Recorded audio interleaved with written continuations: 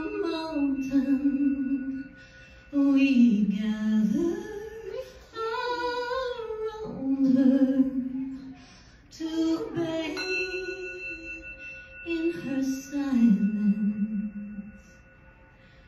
her power, her calm.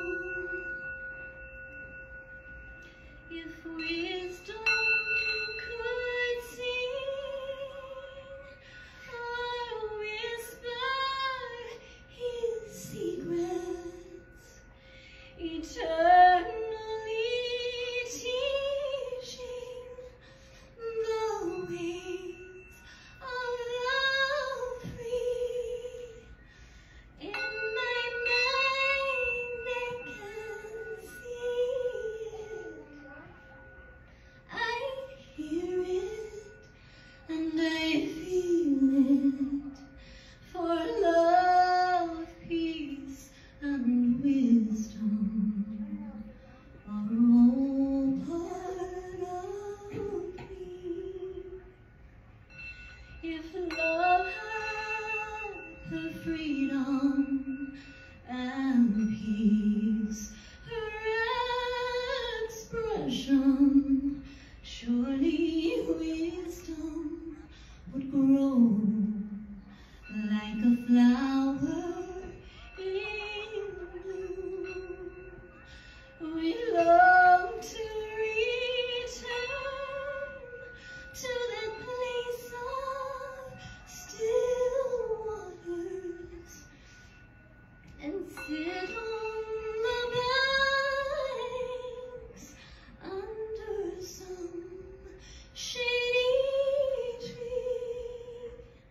In my mind I can see it, I hear it, and I feel it, for love, peace, and wisdom are all that we need.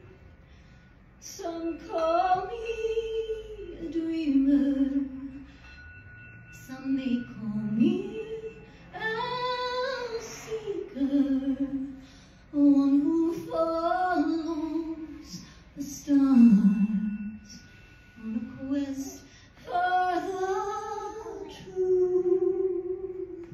But every believer holds a deep hidden memory of a time when the earth was a flower in bloom. We long to return to that place of still waters and sit on the banks under some shady tree. In my mind I can see it, I feel it, and I believe it, for love, peace, and wisdom are the three golden keys.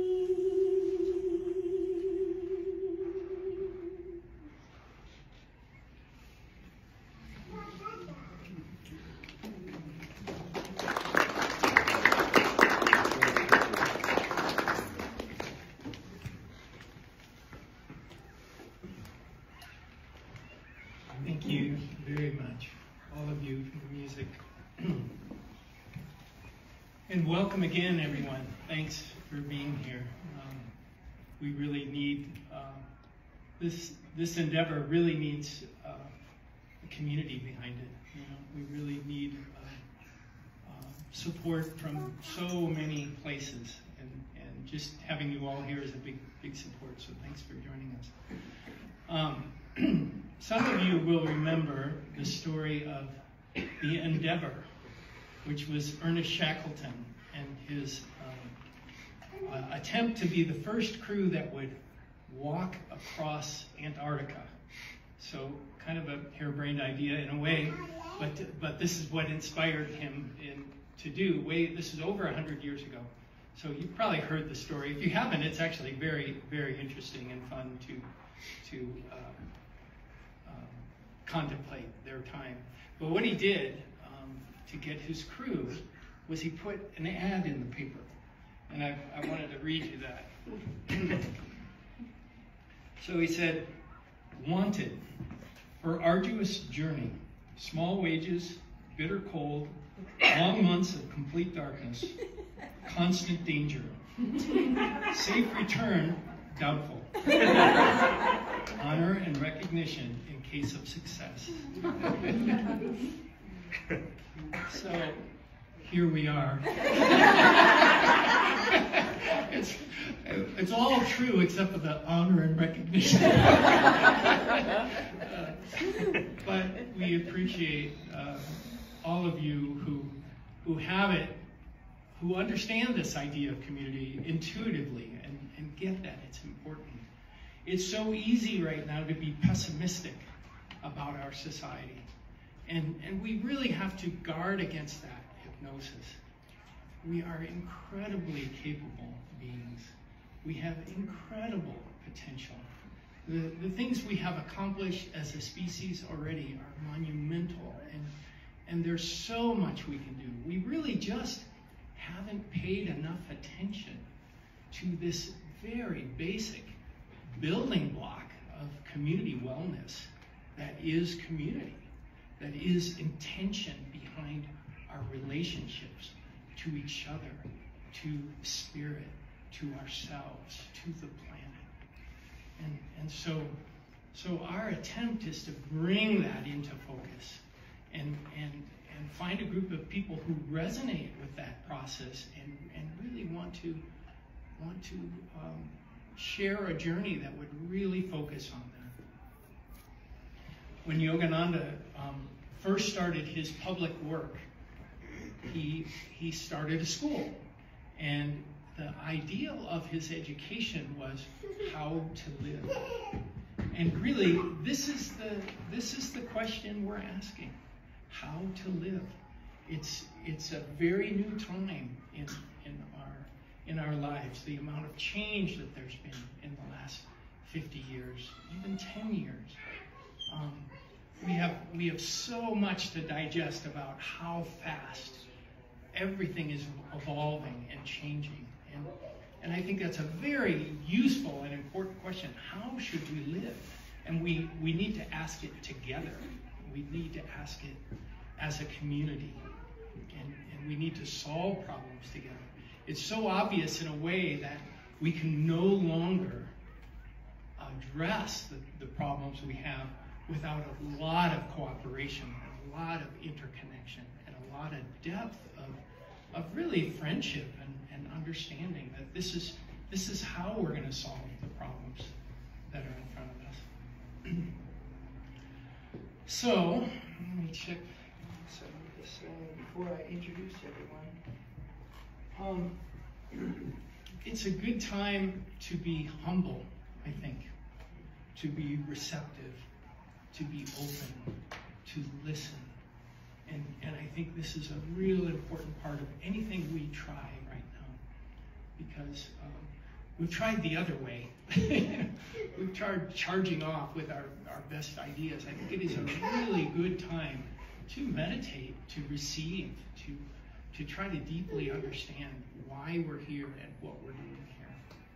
And so to that end, we have gathered today 3 speakers from 3 very distinct traditions, but all of whom have a depth of experience in community and spirituality.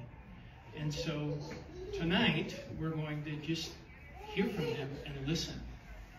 And each of them will talk about 15 minutes or so, and then we'll have time for questions and answers and discussion afterward.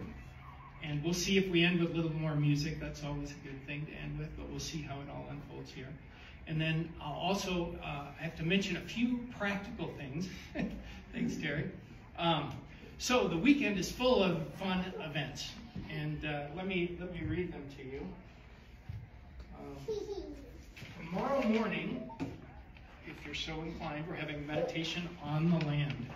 So this will be from 7 to 8:30 there. And we put up a little pavilion we call the Temple of Trees, so you can join us there for meditation. There'll be a little bit of chanting at the beginning, and we'll close with healing prayers at the end, which is our tradition. So please join us for that if you can. Soon after that, the meditation ends at 8:30. At 9 o'clock, we're going to have a discussion about the vision of Polestar Village, and then a tour of the land. So we'll get to walk around the land. My son-in-law made me this wonderful little app where he's got an icon and he's got the whole map of the village located there. And you can walk anywhere in the village and see exactly where you are. So it's really kind of fun. So we can share that with you. And answer questions. So this is really just a meeting to answer any and all questions and discuss the vision, what we're trying to do. And then then in the afternoon, we're going to have tea with Asha and Ayaswami. Yay!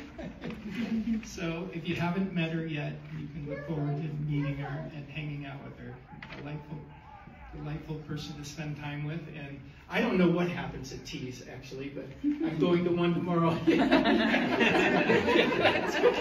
We'll find out tomorrow. And I hear Gangamata is making treats, so that in itself is worth the journey. So then Saturday night is our kirtan. And for those of you who aren't familiar with kirtan, it's basically chanting and sacred music. So at Polestar, we're kind of collectors of music that we love, and there's a lot of music from our tradition, and there's music from many other traditions that we integrate. So join us for that. That begins at 7 o'clock at the Unity on Vine Church. And this whole schedule is in the back on a little sandwich board, and you can take a picture of it. That would be a great way to have it with you at all times for the weekend. Sunday morning, and this is especially for some people who are new to Fort Collins, there's a hike that starts at the land, and there's a bike hike if you're interested in that. I've got a few extra bikes. You can also rent bikes. So if you're interested in the bike part, let me know and I'll get you the details on that. Fort Collins is called a platinum city for biking. Platinum rated city, and it's because the bike trails are to die for, and the roads are designed to accommodate biking, and it's so wonderful to just be on a bike instead of a car. So that'll be in the morning, starting at around 9 o'clock, and then we're going to meet at what's called Old Town at the Little Bird Cafe at about 10:30. So our bikers will bike there, and then we can bike back. So that'll be fun. Our hikers will take a hike from the land, do a loop, come back, and then drive there if you wish to. And if you haven't been to Old Town yet in Fort Collins, you're also in for a treat. It's really, really a wonderful place.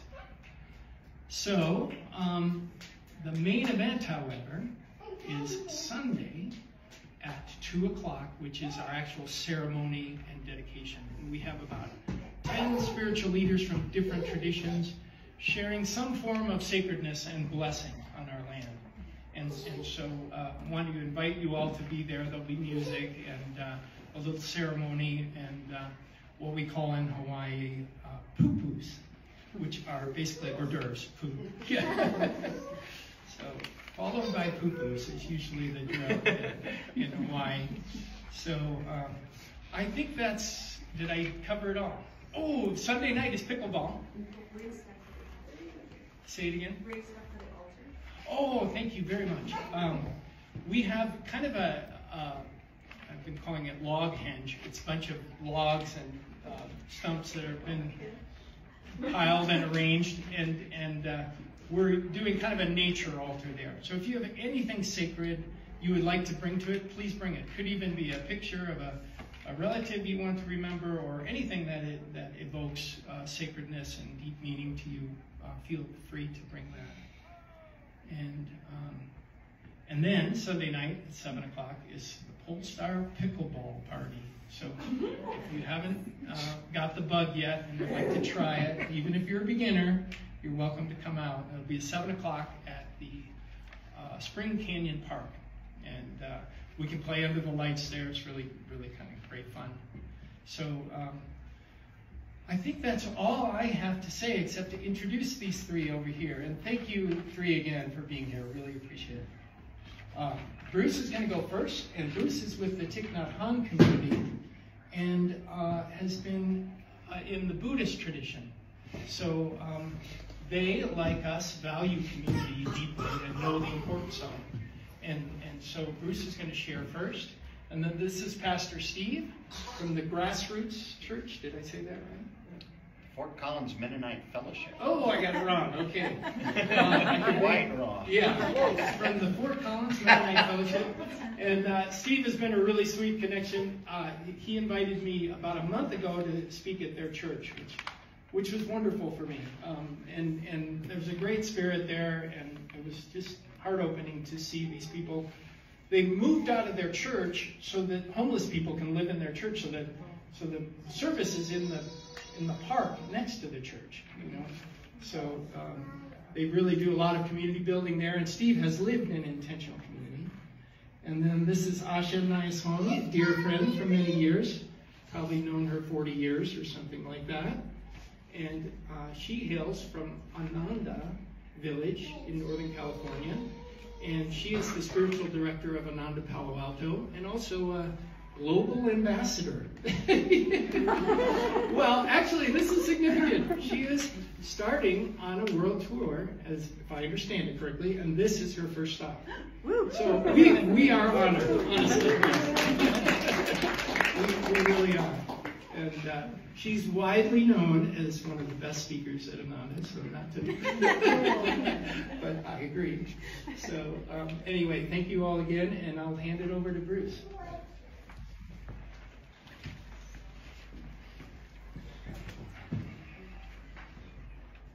So before I stand, in our tradition, we usually begin our discussions with 3 sounds of the bell. So this is an opportunity to, I'll invite the bell, and it's an opportunity to return to ourselves and to settle.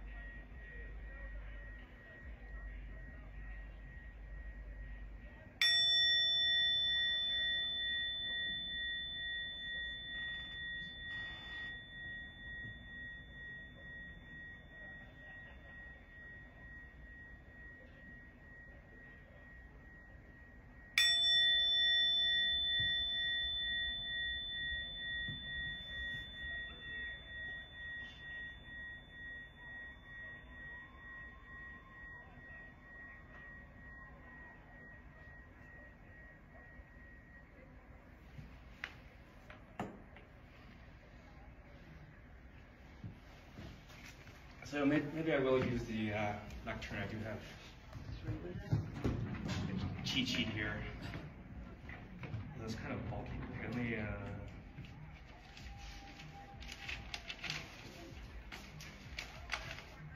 So usually also, if we're doing something ceremonial, we start with invocations, and I want to start by inviting the traditional people of this land into this room, so our land ancestors. And I'm going to read an acknowledgement, part of an acknowledgement from CSU. I sometimes get a little choked up when I read this, so that happens. It happens. We acknowledge with respect that the land we are on today is the traditional and ancestral homelands of the Arapaho, Cheyenne, and Ute nations and peoples. This was also a site of trade, gathering, and healing for numerous other native tribes.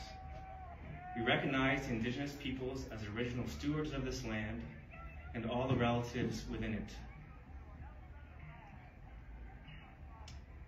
As these words, this is the hard part. As these words of acknowledgement are spoken and heard, the ties nations have to their traditional homelands are renewed and reaffirmed. So I'd also like to invite into this room, and I'll talk a little about this in a minute, but I'd like to invite the Polestar land into this room. And that might seem like sort of a funny concept. But it's something that occurred to me this week, that the land is actually part of our community. It's a very important part of our community. We're in relationship with it. So I'd like to invite the land here with us tonight. And maybe just take a moment, if you've been to the Polestar land, and you can visualize it, and you can invite the spirit. If you haven't, maybe you've seen pictures. But let's just take a minute and invite the land to be with us.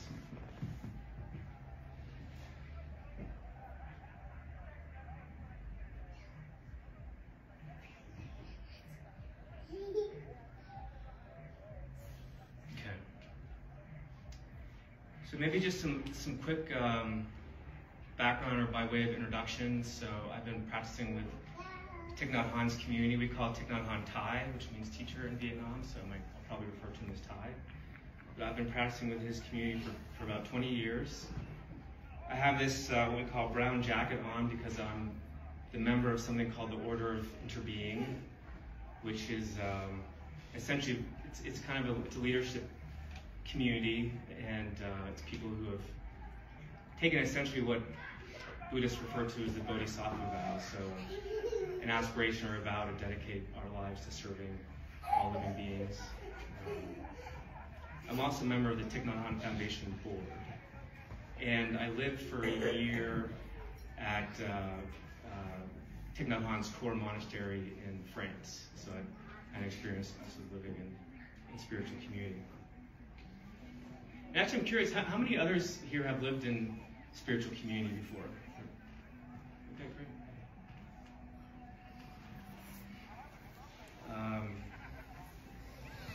So as Michael said, in the Buddhist tradition, community is very important.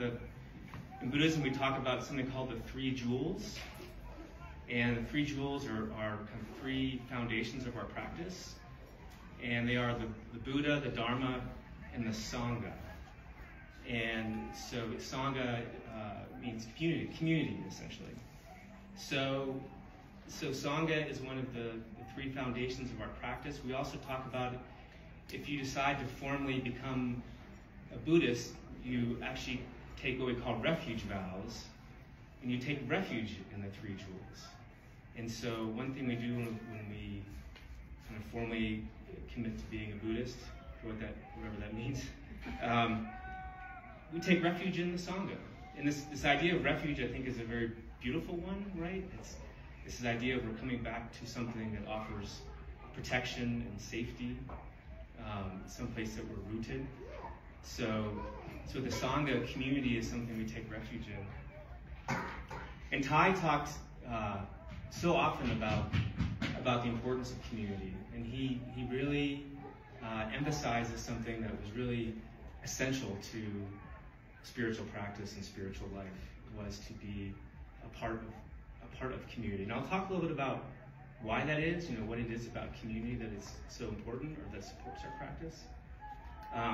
But just to kind of plant that seed that this, at least, in Thich Nhat Hanh's vision, community was absolutely essential to our practice. So I'm mostly sort of a kind of a background bodhisattva. I don't actually do a lot of speaking. I don't there's a formal teaching transmission in our community. I have not received that transmission, so I don't necessarily consider myself a teacher. So I'm going to be speaking really from my own experience. So as I was, kind of thinking about what I would offer tonight, I was sort of in my head about it earlier in the week. I was writing notes, and I was, had my stack of books out that I was referring to, and I was feeling a little stuck about it.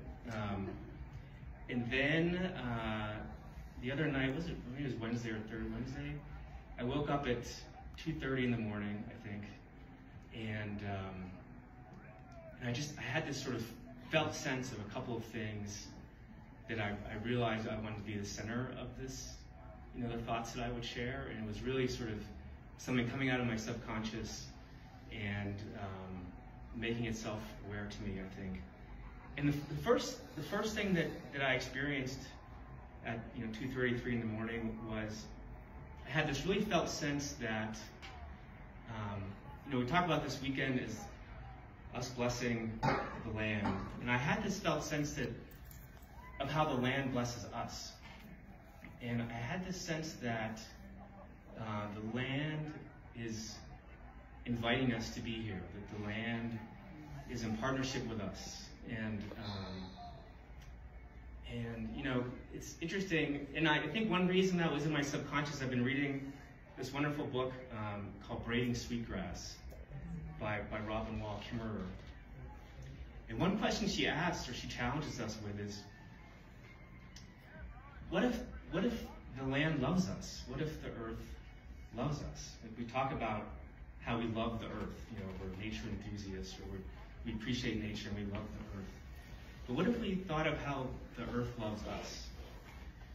And so I think that got into me, and so I was thinking, what is the relationship with this land? And what if the land loves us? And what if the land is inviting us here? And what if the land is the origin story? I mean, we think of the story of Polestar as Dennis and Bailey inviting the Polestar crew to kind of take over stewardship of the land. But maybe the land is inviting all of us. Maybe it started it, or she started it. Maybe I don't know what pronouns. She feels kind of right. She, her, they, all pronouns. And so I thought of braiding sweetgrass.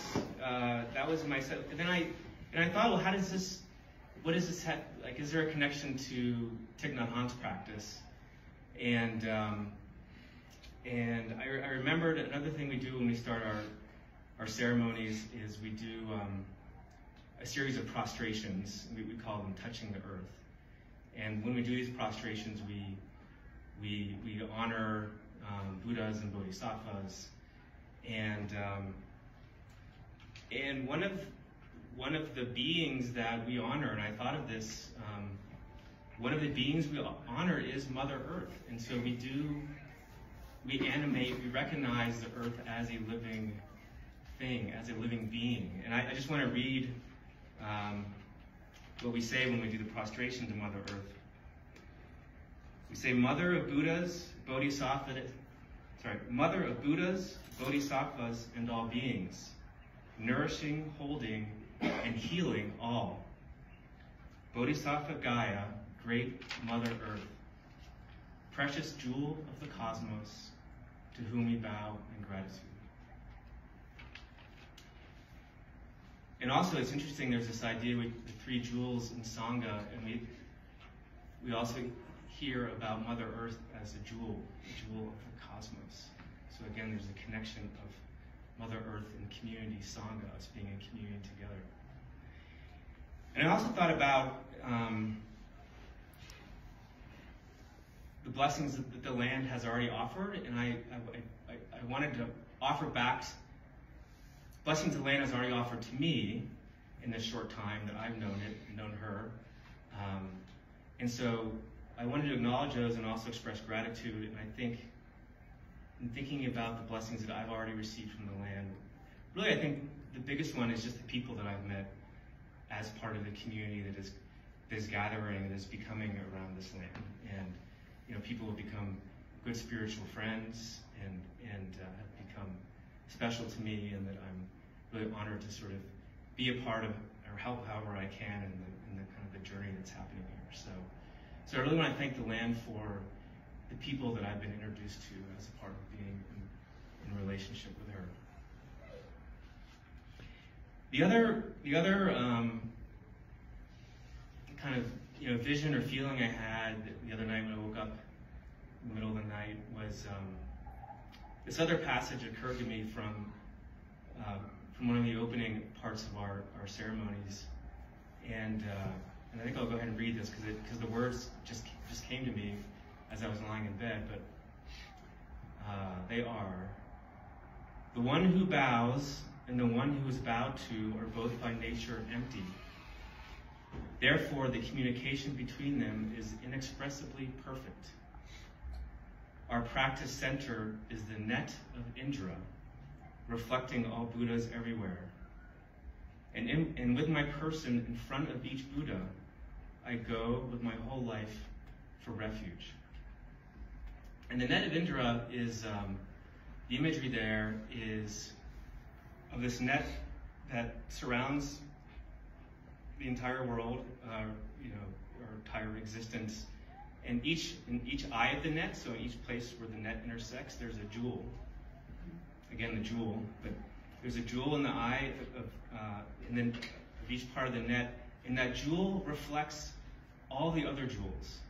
So in each jewel in the net, you can see all the other jewels at once. And so it's this idea of inner being or inner penetration, this idea that in one of us is all of us, right? So there's no separation. I look at Stephanie, I see the whole universe, right? And I think why this spoke to me too was the idea of our practice center being, the idea of the practice center being the net of interest, so that a physical place that we practice together, a physical place we have spiritual community, this is a place where we can see in each other all of existence. And this is a place where we can see in each other the way that we inter-are and interpenetrate each other and are interconnected. And it's also a place that we meet each other as Buddhas. In our tradition, we say that everyone has Buddha nature. We're all the nature to be Buddhas. And so the imagery I had really was us being in this room or being in the forums that we are together over this weekend, and all of us being brilliant Buddhas, all of us shining light on one another. And ultimately that also, when you bring all that light together, it shines out onto the world, right? And that's something Michael was talking about bringing hope into the world.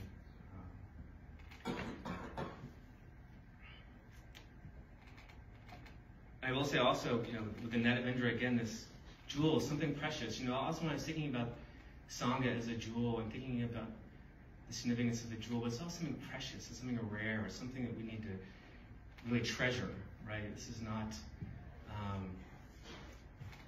something to be taken for granted. So I just want to end maybe by talking a little bit about my experience in spiritual community and what it meant for me, and why it continues to be important to me, and why I would put energy into something like Polestar. And two words came to me when I was thinking about kind of what was most important for me in spiritual community. And the first word is connection. And to me, when I was living in community in France, one of the things that I was finding frustrating about life before living in spiritual community, and find frustrating again living out of it, is how all my encounters had to be planned. If I wanted to see my friend, it was emails or text messages, or we had to find a time to meet each other, and it was always difficult because of our busy schedules. And often my friends didn't live anywhere close to me, so my closest friends may be on the other side of town or in a different city, right? And so I felt, and I had my, one place I lived in a neighborhood, my spiritual community was somewhere else, my work community was somewhere else, and I just felt very disaggregated and disconnected and lonely, frankly, I think, and one of the things I really valued about living in community with people was it was kind of instant on connection. Really any part of the day, I could walk into the community center and I could find someone to connect with. There was life there. I didn't have to schedule a time to be with somebody. We didn't have to check calendars. And then there was also connection through ritual. I think one of the things that I find again, I think lacking in my day-to-day life in sort of the quote-unquote normal world is a lack of ritual and a lack of being able to do spiritual practice together. So it was so powerful for me to be able to start and end my day, if I wanted every day, doing a practice with my community, meditation, and then being able to sing together, being able to walk together, being able to eat together. And all these things, brought a sense of connection and wholeness to my life. And the other thing, in addition to connection, the other word that came to me was fortitude. And I thought about that. I thought fortitude. I thought doesn't sound very Buddhist in a way because it's like fortitude, And so I actually looked up the definition. It says fortitude is the strength of mind that enables a person to encounter danger or bear pain or adversity with courage. And I thought, actually, that is what we need. Because, the truth is, the predominant culture is toxic, it's, and it's powerful, it's sticky, it's compelling. And, the other thing I found living in spiritual community, I just found that I was, I have these ideas of the way that I want to be in the world that are formed in part by my spiritual practice. And it's often so hard for me to embody that, to be that kind of person. And part of the problem is all the resistance that I find in, again, kind of predominant mainstream culture. And so there's something about being in community that brings that strength of mind, that fortitude, to be able to realize my aspirations, as a spiritual person. And in closing, I don't know, I feel like maybe I'm taking a long time, but in closing, I just want to offer, Thich Nhat Hanh, this version of Buddhism that we practice is a Zen tradition, so there's not, which Zen is very much like, it's here, it's now, it's realizable, there's not a lot of kind of hocus pocus.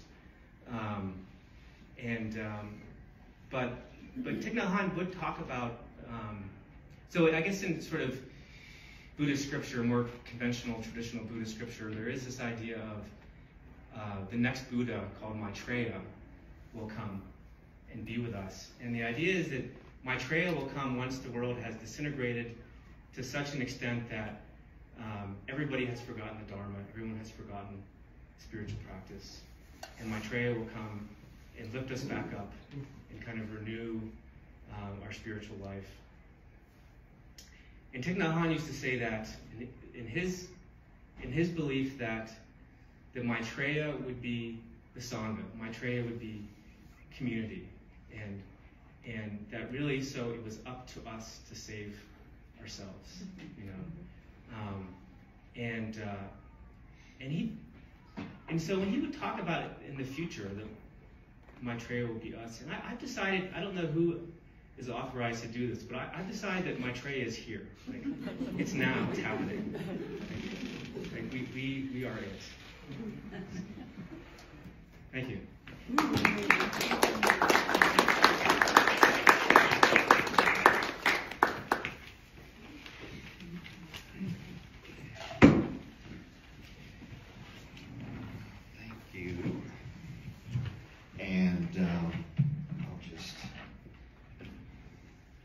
Glasses on. Mennonites come from the branch, if you say, there's the Catholic branch of the Christian tree, and there's the Orthodox branch of the Christian tree, and then there's the Protestant branch.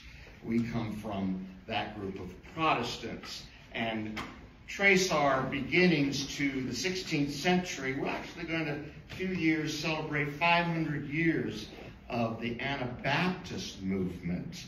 And for the Anabaptists, community was probably one of the greatest legacies that we as Mennonites have inherited.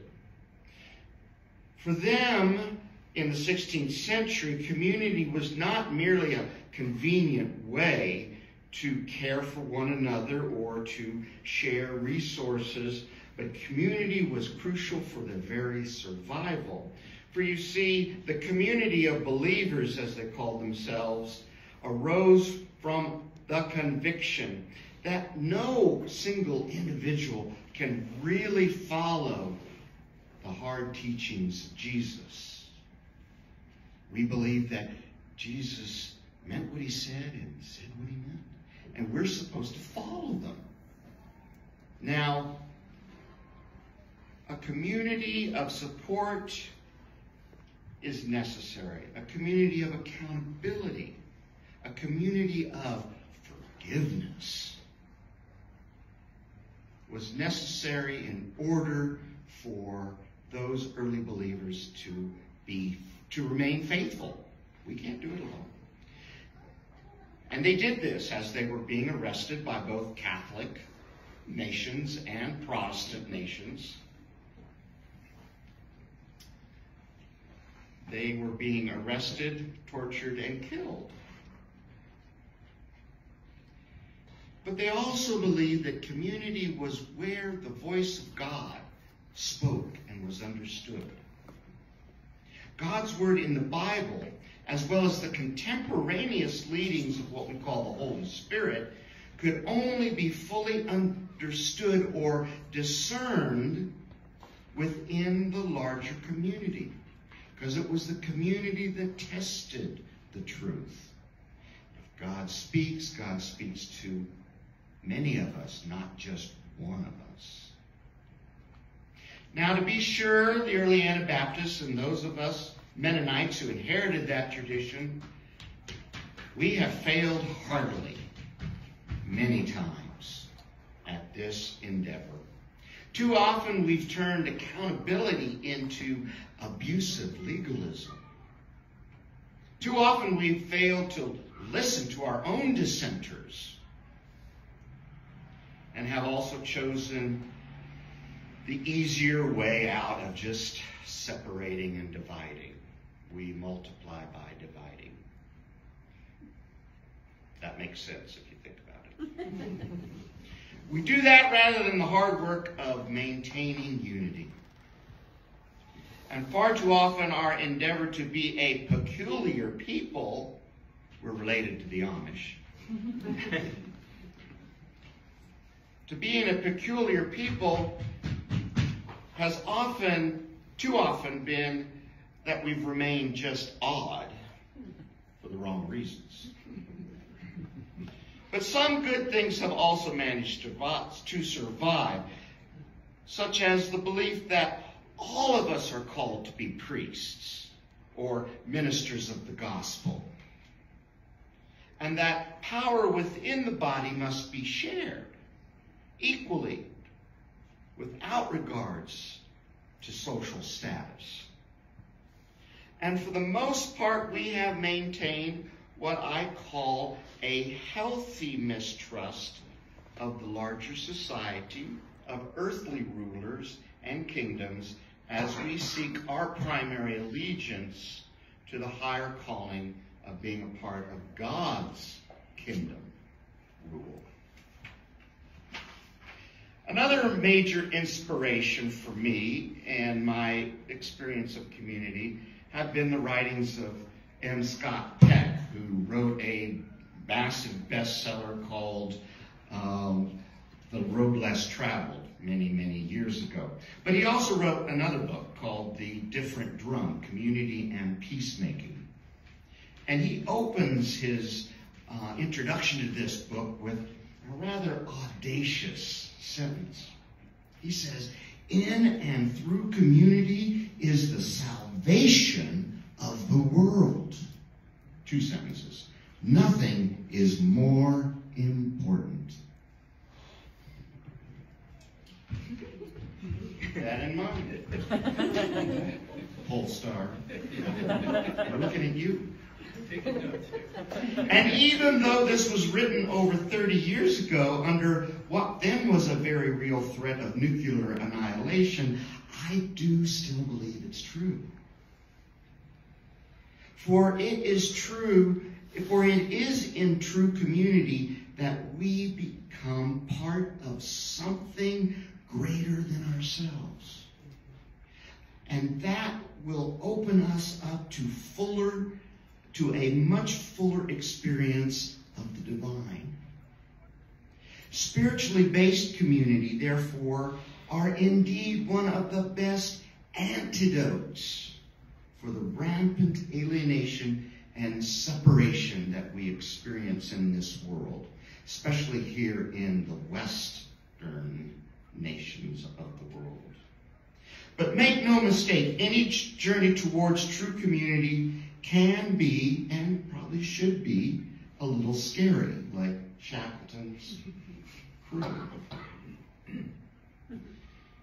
Because those of us who've tried to go there have found it fraught both with perils and failures as well as joy. In a nearly impossible endeavor, Peck lists 8 characteristics of true communities. He says they are inclusive, realistic, contemplative, safe, a laboratory for personal disarmament, a group that fights gracefully, a group that is made up of all leaders, and finally, community is a spirit. I find these characteristics, I find that they ring true in my own personal experience, and they're actually kind of practical. True community must be inclusive. Unfortunately, most Christian churches tend to be the opposite, in my experience. However, Jesus calls us to build communities with the outcasts of society, the poor, the sick, the homeless, the thieves, the adulterers, and even tax collectors. Jesus also consistently attacked those social structures that excluded others, especially those at the bottom of society. Yes, maybe there certainly need to be limits to inclusion, but Peck stresses that true communities always reach out to extend themselves. Exclusivity, he adds, is the greatest enemy of community. Communities do not ask, how can we justify taking this person in? But rather, the question is it justifiable to keep this person out? True community not only takes commitment and hard work, it also requires that we hang in there together when the going gets tough. Theologically, we Christians would say that true community seeks to transcend, or literally get over, our differences rather than obliterate, convert, or ignore them. True communities must also be realistic, he says, because a community includes members with many different points of view and the freedom to express them. It comes to appreciate the whole of a situation far better than any individual can. In our Gospels, usually it is the sinner who has the most realistic self-evaluation. After all, it is those who know that they are sick who seek out a doctor. It is when we account for our own inadequacies and imperfections, as well as our strengths, that we begin to journey towards wholeness. Contemplation is a great way to maintain humility. Now, we Mennonites pride ourselves in being humble. But like a lot of Christians, we are not very contemplative. Communities such as you all right, that practice and promote meditation are desperately needed to help many of us recapture what was actually once a very vibrant Christian practice of meditation. True communities must also be safe places. A safe place for tears, fears, pain, forgiveness, and a real heartfelt joy. Belly laughs. They are places where we can finally lay down our guard and open ourselves to become truly vulnerable. Feeling truly safe is a rare experience for most in this society. Is that an amen? Amen. Instead, we spend so much of our time and energy trying to project false exteriors, and yet true safety actually comes when we disassemble those facades and break down the barriers between us through true vulnerability. Peck adds, paradoxically then, a group of humans actually becomes healing and converting only after they have learned to stop trying to be healing and converting. True communities are laboratories of personal disarmament. Vulnerability is a two-way street. We must be willing to both expose our wounds as well as become deeply affected by the wounds of others. Good laboratories are safe places for experimentation, and so true communities then are safe places to begin the experiment more deeply than ever before with the critical necessaries of life, like love and trust. True communities also, he says, are made up of folks that can fight gracefully. You all fight? Team play pickleball. Never. Mennonites are pacifists. We hate fighting and conflict. So we have not done this one very well. In our attempts to be peaceful, we end up avoiding conflict and direct communication and end up being passive-aggressive instead. Which never happens in community. In genuine community, there should be no sides, cliques, or factions, but there will be conflicts. Even healthy communities are, after all, made up of real human beings. And so even intense agreements will arise, but since there is mutual respect, true learning, and healthy compromise can occur. A true community is a group where everyone is a leader. Now, one of the central values at our church we have written says that everyone in the group is a minister. From our very beginnings in the 16th century, pastors have been called to be simply that, shepherds that guide the flock. In our fellowship, decisions are made by consensus, and leadership is shared as well as routinely rotated. Peck's final characteristic is that true communities are a spirit. It is a spiritual endeavor that must be infused at all levels by beliefs and spiritual practices. The spirit of true community is the spirit of peace, Peck says, and peace for followers of Jesus derives from the Hebrew word shalom.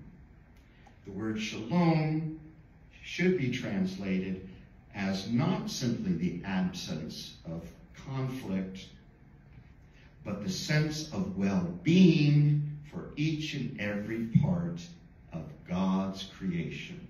That's shalom. But the spirit, in Peck's words, is also slippery and does not submit itself to definition or to be captured in a way that other materials, things are. True community may not always feel peaceful, and it will not always be free of difficulties and hard times. There will be struggles, and they will be hard. But ultimately, they will lead us to growth. Not only growth of the community, but growth of the individual as well. But those of us who seek to follow a spiritual path believe that we are not alone, left merely to our own devices to travel that path. Some of us also believe that true community is the very essence of God. You've heard that already. So allow me to finish my comments by wading into a little bit more Christian theology. Sorry. Now, I must admit the classical Christian doctrine of the Trinity never really made much sense to me. That was until I started reading a Catholic priest a few years ago named Richard Rohr, who literally blew my mind, helping me to understand why that doctrine is important. If God is really a being that is seeking to have a real relationship with us, rather than being some far distant and usually angry monarch, okay, which is unfortunately what a lot of Christians believe. If God really wants relationships, perhaps then the members of the Trinity are actually a community. God is in community with God's self. God is really three distinct yet very fully unified, holding hands in a circle, dancing.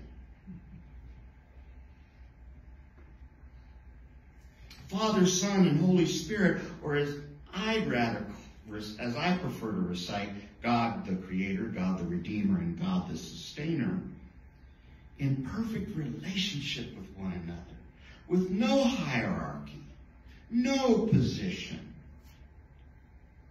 no difference in efficacy, their roles flowing continually from one to the next, back again.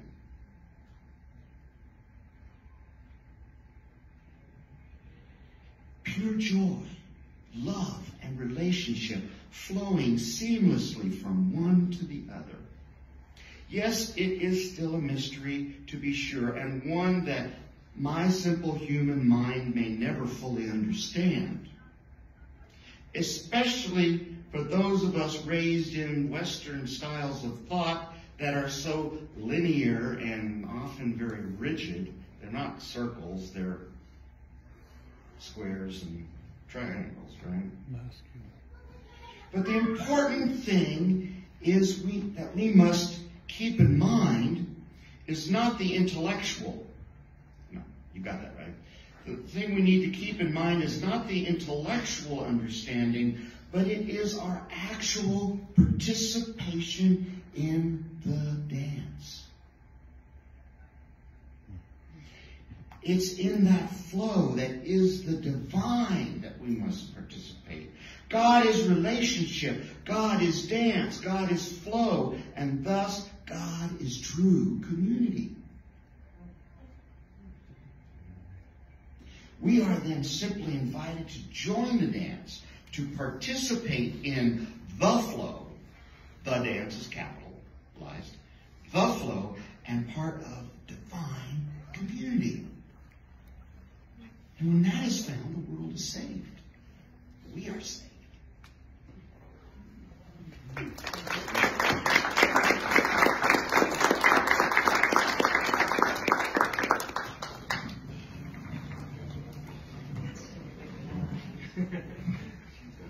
can just hold this in my hand. I'm extremely happy to be here with all of you. It means a great deal to me to be anywhere where people are really looking to move more into the light and to find ways to just live in this world that will bring us more of what all of our hearts are looking for. And there's also anybody who pays any attention. The need is urgent. And it's not so much urgent because I think all of us as little egos are actually in charge. The very good news is that we're not. The good news is that we're part of a great stream of divine energy which is working its will through us, and that all of us, though, stand every minute of our lives at a moment of choice. which is, I prefer not to say light and darkness. My favorite way of saying it is there's light and there's shadow. Because even for shadow to exist, there has to be light. And all that shadow actually is that somehow something has blocked the light. But we know that even if the light is tremendously blocked, it's not actually affected or extinguished. And what we're seeing in our world now, Michael mentioned I'm part of Ananda, which is a community based on the teachings of Paramahansa Yogananda, a very well-known book, Autobiography of a Yogi. He had a direct disciple in America.